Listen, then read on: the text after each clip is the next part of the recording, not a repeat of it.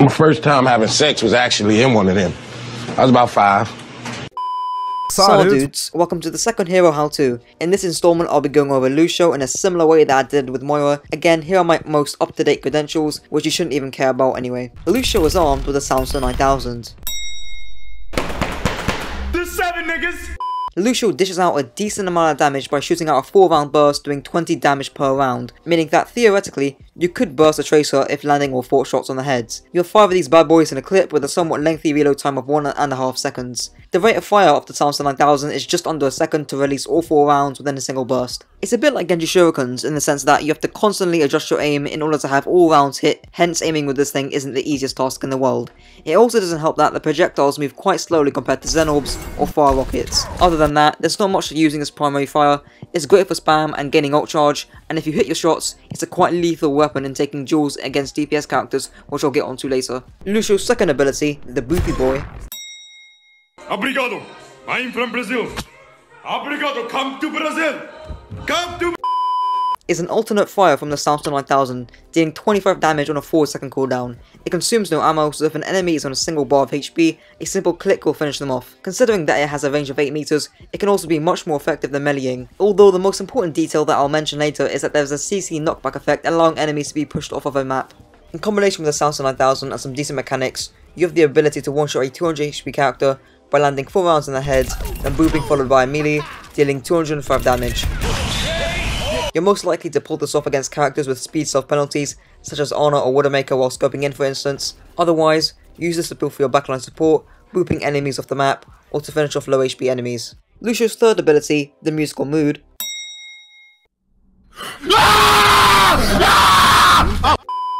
can be deemed to be a secondary passive to his War Ride ability, which I'll get onto later. At one time, you can choose to have either 16 HPS or a speed buff of 25% applied to you and your teammates in a 12 meter radius. Also important to note that the heal is about 75% when applied to yourself. You'll see most Lucios rapidly switch between the two songs to create unpredictable movement, which is most useful when dueling a DPS. Throw in some AD strafing, crouching and jumping and you'll become a very difficult target to hit. Though keep in mind, just spamming AD on your keyboard will actually make you more predictable, so lean either left or right stronger to solve this problem. Speed is best utilized to conserve as much shield resource when moving through a choke, as well as kiting when the opposing team has more resource, such as a Nana Blade or a high charge Zarya alongside a Nana boosted Reinhardt. The heal song is best utilized to gain ult charge as small grace periods to gain sound barrier faster. For instance, using your heal song midair will not slow you down while simultaneously providing healing to the rest of your team. If you're on bronze, silver or gold and sticking to the heal song too much, you might as well be playing Brigitte. Either song for peeling a backline support is somewhat useful, although in a somewhat coordinated team comp, sticking on speed can increase evasiveness and can allow for the other support to kite to nearby safety. Lucio's fourth ability, the Revving Redliner, accentuates either songs that Lucio plays from his musical mood for 3 seconds. His healing song goes from 16 HPS to 52 when applied to allies, and from 12.3 HPS to 40 when applied to himself. Conversely, his speed boost goes from a 25% buff to a 60% buff in speed, allowing a Reinhardt to move at over 7 meters per second when holding his shield up. The cooldown is a noteworthy 12 seconds, hence you should be using this ability with careful thought during a teamfight. Lucio's passive, Sideways Skate 4, allows him to wall ride, gaining a 30% speed buff and a boost of momentum when he leaves the wall, which can also be stacked multiple times. Despite this being a passive, it is one of the most complex abilities to exist in the game, with an incredibly high skill cap to master. The most basic and important tips for wall riding that I can give is to wall skim and to look upwards whilst wall riding to gain more height, although I highly recommend that after you go watch this video, you should check out the extremely in-depth guide made by a collection of Lucio mains, including SK, on how to master wall riding. I'm simply not going to cover the intricacies of wall riding since it would be a waste of my own time and your time, and it would be less clear and concise. On both console and PC, the default keybinds are terrible, so here's the keybinds that I use on console, although a trip to Reddit can also be useful to find better or more suitable keybinds if you're on PC, or if you simply don't like the keybinds that I use. The passive itself can be used to gain high ground, perform rollouts, gain speed for a quick assassination, or quickly peel for your team. Talking about the form one leads me onto an area not covered by many Lucio guides, positioning. About a month ago, Jane had uploaded a video going over specific clips from a mid-master Lucio player, not abusing high ground and essentially staying on the low ground for the majority of the fights. Because even the Ashe can coach gun up on top of here and then use a dynamite or anything like that, but if she coach guns up there and she's not assisted by her Mercy or something, you can realistically take her, especially in these close range matchups, especially if she tries to scope in or anything like that. So you're going to see this kind of play out here, where not only are you talking about healing, but you need to be able to do what you're doing with your healing but while doing other things, providing scouting information. If you're on a vertical sightline, you're definitely going to see way more of what's going on. You're going to be able to see opposing positions.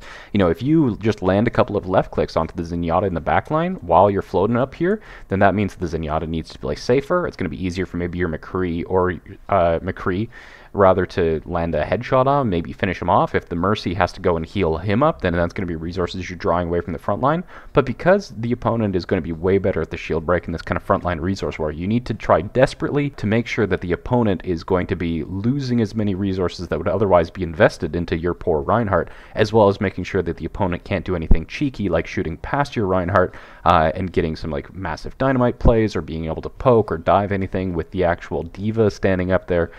So high ground contest, so you have more options, more lethality choices to, you know, if you do see of like the Zen gets to half health, you can amp speed, go nuts. But you know, this high ground position will also just give you a lot more options because you're going to have a better information that you can use to decide whether you do need to amp heal, which ideally you really don't want to amp heal. You want to be able to use this speed advantage against the Zenyatta to engage, because you have not only the wall but the Lucio to try and pick your engages. The defenders can't pick the engagement nearly as well, but they do have the superior resources in just a straight up frontline brawl. I'll link the video down below, but in essence, places such as the high ground opposite Cafe on Hollywood First Point are great places to hold, as you deny the high ground from DPS via your Boopy Boi, your aura can still reach your team, and you still have the ability to quickly peel for your other support who should be in Cafe. Another great place to hold would be anywhere on the high ground on the Barney First Point. Let's take the example that you have an Ana playing back side of point, and a Genji, Tracer or Doomfist dives the Ana. You can easily wall ride to help peel for your Ana, whereas a character such as Moira isn't able to peel, or the Ana is forced to play closer, in which she is more prone to danger. Lucio's ultimate, Barrier Boi. Oh, let's break it. Damn!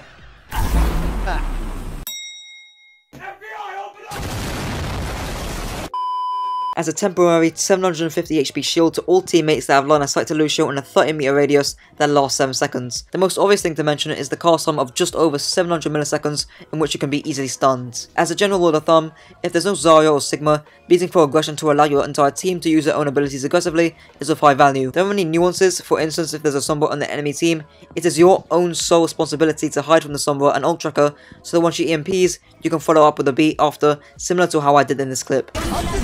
Oh, let's break it. Damn! Another nuance is wall riding to avoid Reinhardt shatter in case your Reinhardt doesn't block, hence you can drop the beat to save your entire team, which was done by the Vancouver Titans back in the Ghost meta. Time is wall riding at all times. He's amazing at this. He doesn't get hit by the shatter and is able to land his own sound barrier, saving his team from death. The final main nuance is that you dropping beat doesn't always mean you're safe.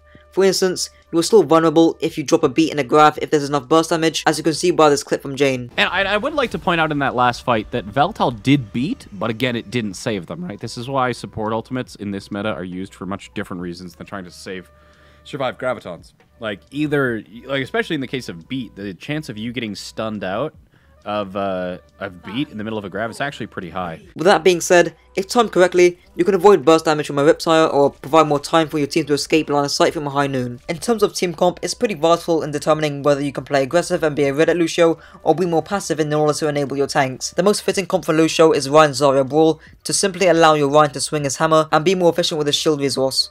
Dive is also very viable with Lucio, although Mercy Zen, Brig Zen, or Brig Ana can be seen as more viable, with Mercy enabling the DPS, Zen providing extra damage on a singular target, and Brigitte providing a stronger backbone. The poke comp with Sigma Orisa is possibly the worst synergy that Lucio has apart from the highest levels, as teams that are uncoordinated will not rotate, hence the speed is of little value. However, even though running Bap Zen or Mercy Zen, especially if the experimental changes go through, are more optimal on paper, running Lucio with double shield and ranked will hardly matter, as it will allow you to play more aggressively. If your team decides to run some form of poke, taking high ground and duels against DPS such as Ashe, Soldier or Genji would relate stress of your entire team. Obviously some game sense comes into this, for instance, not playing too close to McCree as he can stun you, or expecting a mercy pocket and calling for your diva or DPS to aid you would be the right move. This leads me on to the final section of the video, your synergy with your other support. If the experimental changes go through, it may be an indirect nerf to Lucio, as Lucio Moira and Lucio Ana becomes less viable, with Mercy Zen or Mercy Bat becoming more viable. Despite this, Lucio Ana and Lucio Moira are probably the best synergies for Lucio, as they are more suited to more brawl style comps from the get-go. If running Lucio Moira, you can be more aggressive, as Moira shouldn't need much peeling, whereas the opposite is true for Lucio Ana. Lucio Brig is actually not a low amount of healing as many people think, and if you are running this, brawl comps or dive comps suit this best. Lucio Mercy is similar to Lucio Moira as you won't need to peel for your Mercy, although tanks may be on low healing, hence a Bull Monkey or Bull Diva is most optimized, as Bull does not require much healing as Winston.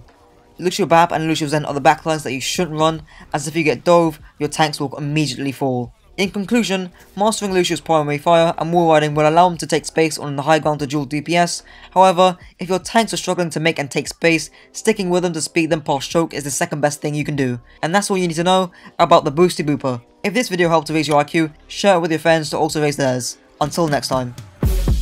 Fuck you, big boy without big broom. Big boy how I come through. Big boy without brand new, cause I'm killing it.